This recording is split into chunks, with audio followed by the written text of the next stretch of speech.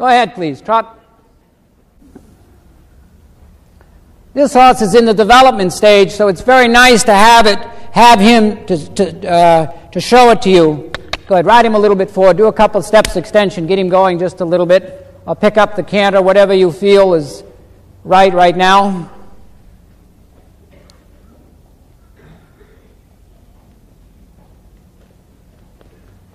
Go ahead. Push him forward a little more. Good girl. Good girl. Okay. Do a few steps of passage.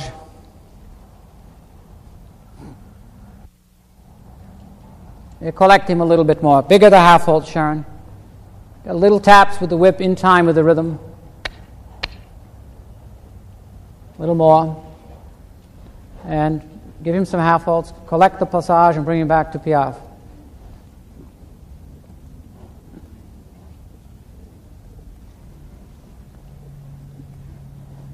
Touch him a little bit with the whip. Make him go forward. Come on. A little lower. Don't hit him so high. Yep. Good girl. Give him some half halts and forward into the passage. Don't lean back. Don't lean back. Go forward. Good girl. Praise him. Pat him.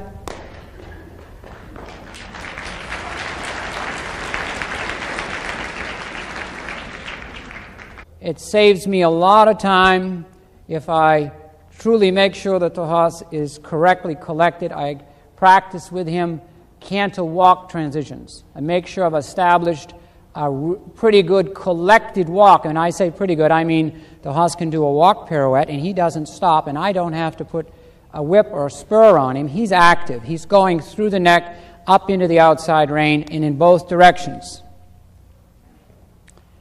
I also don't sit light off the saddle. I don't sit heavy in the saddle. I don't do anything with my hands to make the horse Piaffe. Absolutely nothing.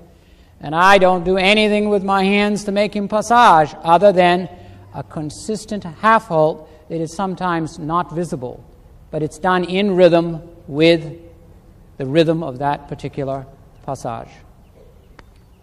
I use my legs slightly forward for the passage, slightly back for the Piaffe. This is also, for me,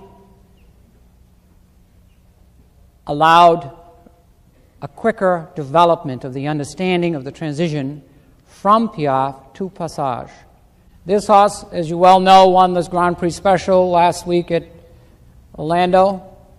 He's not a finished Grand Prix, but he's coming into his own. He's doing really good. So we're going to ask Shelley to do the passage first and some transitions back to Piaffe. Not quite so much left rein. Do that once more. That's the girl.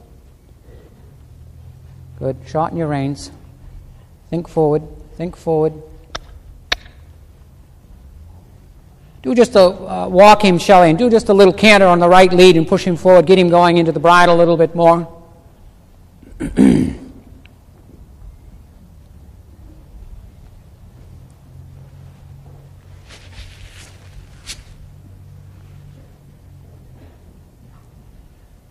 Okay, dear, bring him back.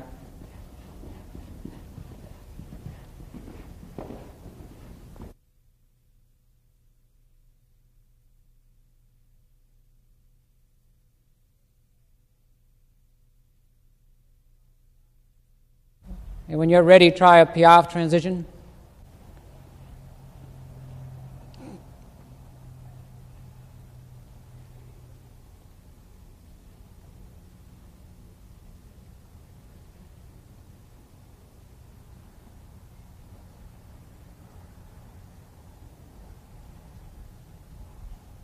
Go ahead, bring him back somewhere. Forward, forward.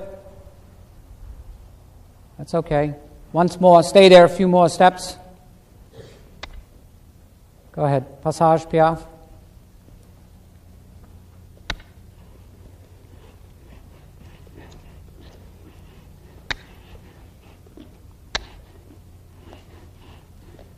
Good girl, very nice. Once more. Collect him. Stay there longer, stay there. Stay there, you can do it. Stay there.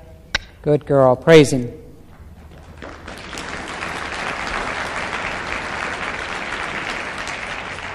Thank you, Walk. You could see the difference between the Duke of Earl and this horse. This horse has been doing about a year longer. You could see that the maintenance of the regularity, the rhythm was very clean. The fluidity of the trot wasn't interfered. It was an easy transition out. Now what we're going to do is track to the left. Sharon, Shelley, turn around. Toonie, just crank him up a little bit. Let's go one behind the other. Shelley first, Sharon second. Can we go collected trot, please? Everybody.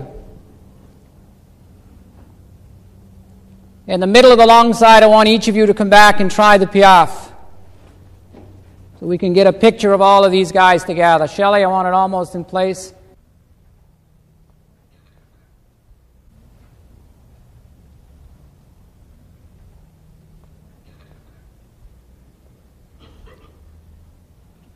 Bring them right back to Piaffe.